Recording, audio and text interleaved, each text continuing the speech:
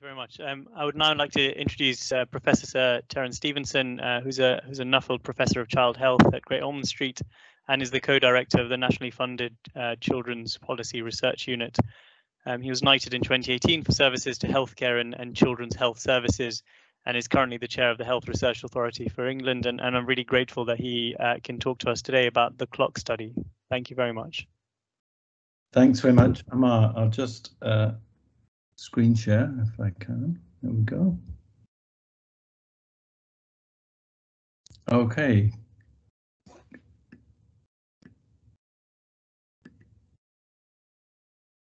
How's that looking? Perfect. Thank you so much. Wonderful. Okay, well, it's been an amazing afternoon listening to the other research, most of which I hear about on a regular basis. It's exciting. It's amazing to think it's almost exactly a year since we were awarded funding for this study, and it's been, I think, the busiest year of my professional life, doing research on a new condition at pace, at scale, at speed, always against the backdrop of it's going to get better, vaccination's coming, it's dying out, you've got to recruit people really quickly. So it's been an amazing experience as a clinician and a researcher. I'm going to tell you briefly about the CLoCK study on behalf of a large consortium. I won't name everybody, but they're from all over England and one of our collaborators from Edinburgh. So why did we do this? Well, all of you will know that fortunately SARS-CoV-2 has been a fairly mild acute illness for children and young people. Tragically, there have been deaths, but most of the children admitted to pediatric intensive care had pre-existing medical problems, and the numbers really are tiny compared to the perhaps 150,000 adult deaths across the United Kingdom.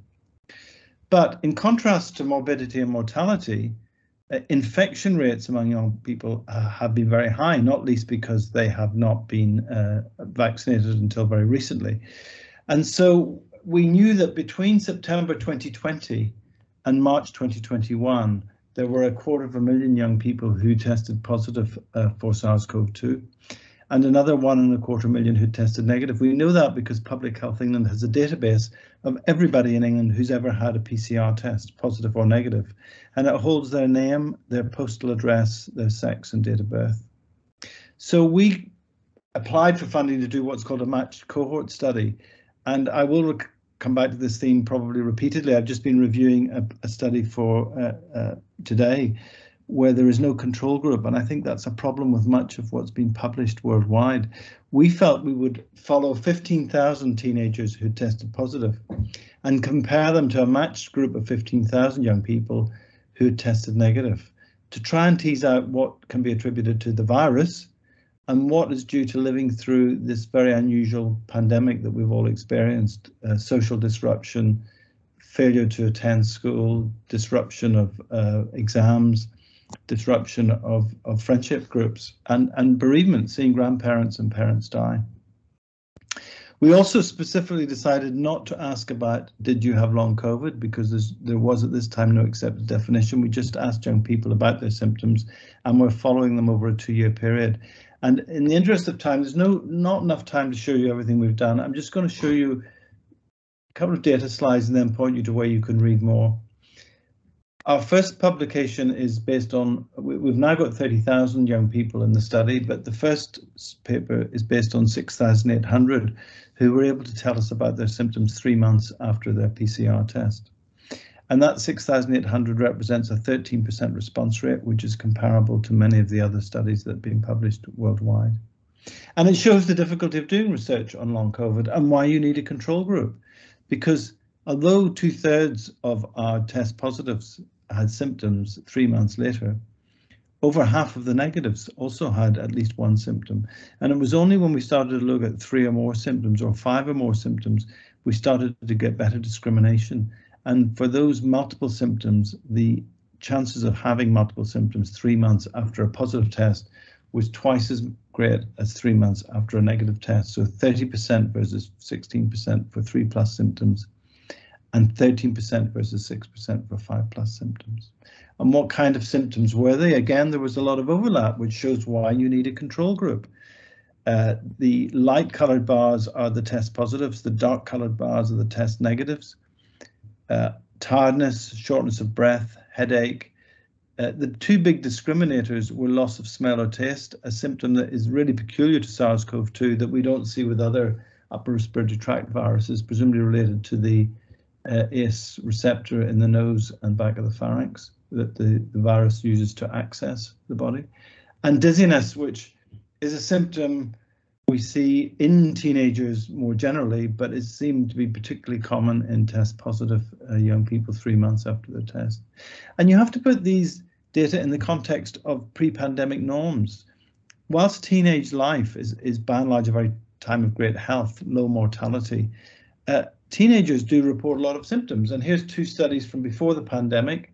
Over a 4 to 6 month period in 2007, a third of all teenagers reported fatigue. And in a 2004 study, on any one day, about 1 in 5 teenagers would report either headache, fatigue, or asthma. So these apparently high rates in the control population, the test negatives, aren't really that high when you compare them to pre-pandemic normative data. How to interpret these data? Well, we've done what's called a sensitivity analysis. If we consider that our 13% of respondents are entirely representative of the whole population of English teenagers, then across England, there would be about 70,000 young people over that period, September 2020 to March 2021, who had tested positive and would still have 3+ symptoms 3 months later, and 30,000 would have 5+ symptoms 3 months later. But because we've got the test negative control group, we can then ask that question, how much of that is attributable to having had the SARS-CoV-2 virus? We can subtract the background rate in the test negatives from the rate in the test positives. And if we do that, we'd say that the excess is about 33,000 young people over that 7-month period would have 3+ symptoms, or about 1 in 7, or 14% of the 250,000 who tested positive. And if you want it to be 5+ physical symptoms, it would be around 16,000, or 1 in 14, or 7%. And that figure of 32,000 is amazingly similar to the estimates at the time we did this sensitivity analysis. The Office of National Statistics in June 2021 were reporting a similar estimate of prevalence of 31,000.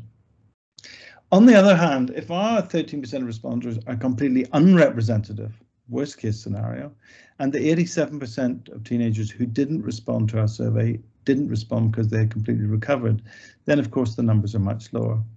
And we would attribute in the final paragraph to the virus, we'd say about 4,000 teenagers over that 7-month period of tested positive would have 3+ symptoms attributable to the virus, and about 2,000 would have 5+ symptoms. So it drops to 1 in 50 or 1 in 100. So we haven't got a precise answer to how many young people have persisting symptoms, but we have been able to narrow. When we embarked on our study, the publications suggested anything from 1% to 51%. And I think what we're saying is something much more like something between probably 2% and 14%. For mental health, I've been talking about physical symptoms, very reassuringly using standardized instruments. There were no differences in the mental health outcomes between young people who tested positive and tested negative 3 months after the test, and their scores were little different from normative data pre-pandemic. So this study is important. It's the largest matched study of children and young people we know of in the world, and we're just embarking on recruiting another cohort of what we call an Omicron cohort from January 2022 to see if that variant changes the risk of having persisting symptoms. All of the positives are PCR lab proven, they're not self-reported.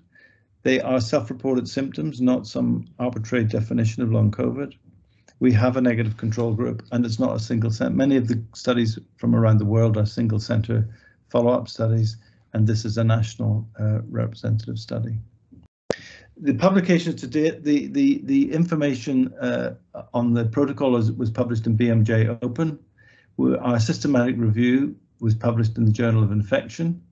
The data I've just been sharing with you was published in the Lancet Child and Adolescent Health on 8th of February. And the Delphi definition that I'm going to talk to you about in a second is now in open access from 8th of February in Archives of Disease in Childhood.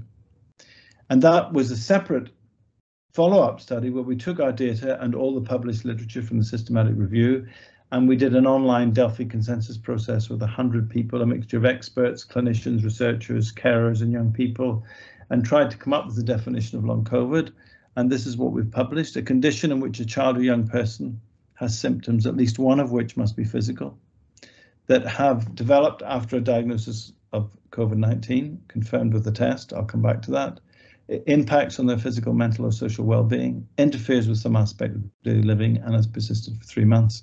And we've also tried to align that with the WHO, who produced a definition of post-COVID-19 condition or long COVID in adults.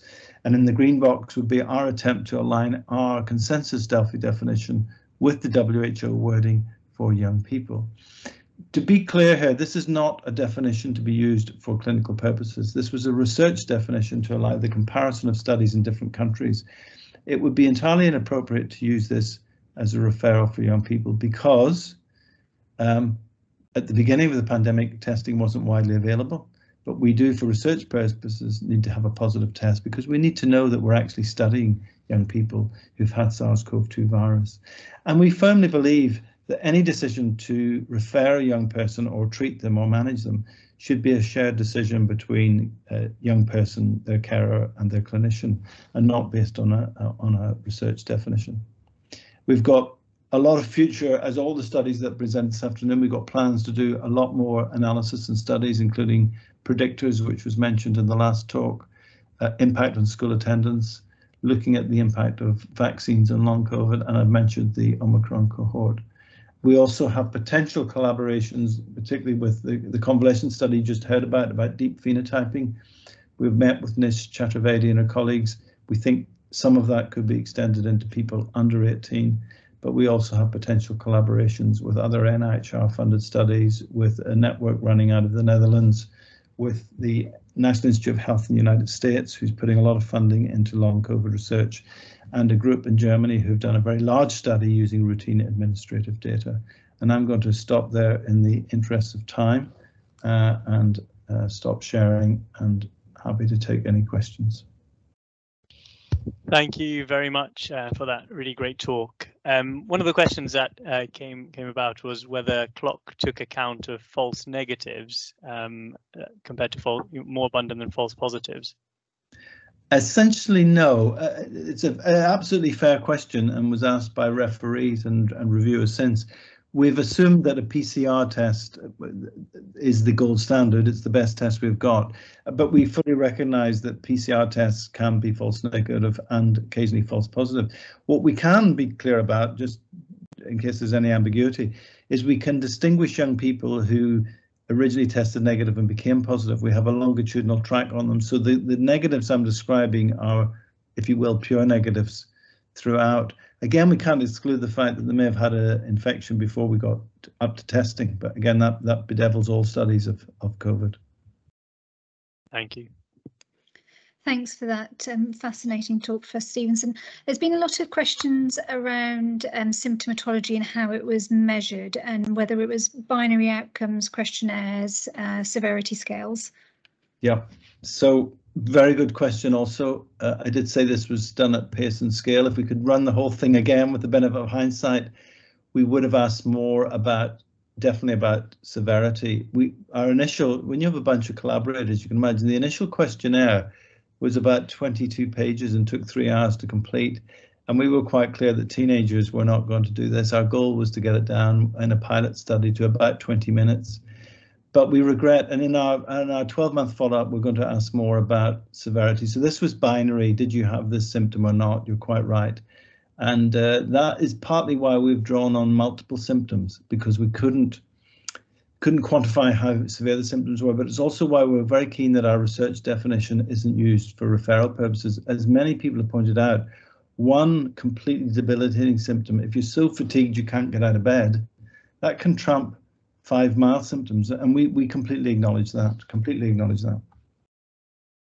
But it's important, as you say, to rapidly start research and start collecting this data so that we do have an understanding of what the effect of COVID is in children. So thank you very much for that talk. Pleasure.